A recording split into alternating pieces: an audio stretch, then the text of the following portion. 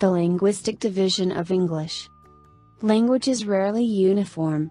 Especially when spread out over a great distance, rifts form in a language which causes dialectical differences, which are sometimes extreme. Such is especially true of the English language. Several qualities divide American, British, and Australian English. Many of these differences developed inevitably over time, due to geographic and cultural separation. However, several factors contributed to the language differences between these areas. This paper will examine these differences and the reasons for them, focusing on the dialects of Britain and America. The history of English. Of course, when talking about language, one must consider its two forms, spoken and written. This paper shall cover the former first, followed by the latter. Now, when British colonists first invaded the Americas in the 17th century, their spoken English was more akin to the American accent of today than to the British accent. The main feature of this English dividing it from modern British English is what linguists call rhoticity, the pronunciation of the hard R in words such as farther.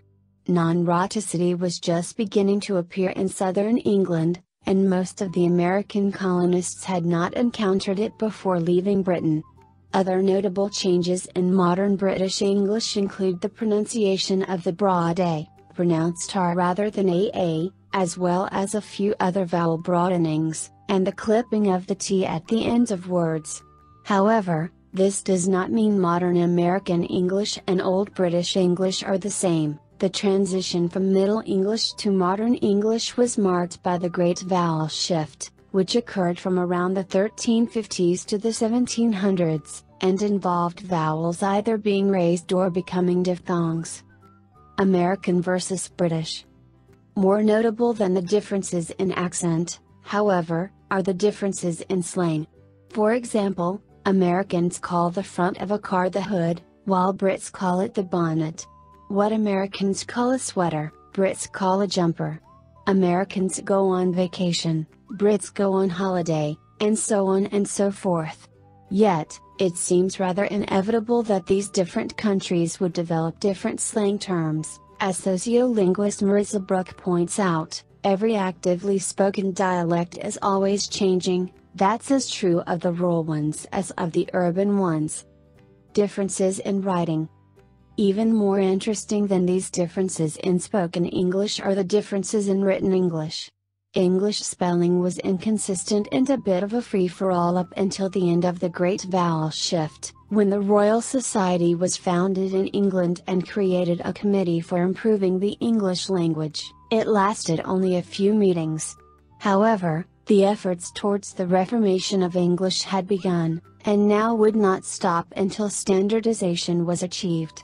Many scholars of Greek and Latin literature attempted to link words to their Greek or Latin roots, whether real or imagined, and thus doubt became doubt, island became island, etc., and many of these spellings stuck. This fact is to blame for the number of inconsistencies in English spelling. James Howell, in his Grammar, 1662, suggested certain simplifications to spelling, such as war to war, and many of his suggestions caught on and are still used today. Even more successful in spelling standardization was Noah Webster, with his publication of the first American dictionary in the early 19th century. Many of his spelling suggestions did not catch on, but many others did, and within a century, several spelling reform societies had sprung up in both Britain and America, but overall, any attempts they made towards uniformity failed to overthrow what the public already considered traditional spelling. With the dawn of America's independence in the 1770s came the need to culturally distance themselves from Britain, and language seemed one obvious way of accomplishing this. Webster's dictionary contained several Americanisms, including dialect-based definitions and distinctive spellings. He held on to standard spelling, for the most part, but added a few systematic differences, such as eyes instead of eyes and or instead of our. As American newspapers charged for articles by the letter, many of these shortened, simplified forms made sense and were generally well received. However, even today, standardization is at least somewhat relative, as different dialects influence both pronunciation and spelling. Do you want to spread English all over the world?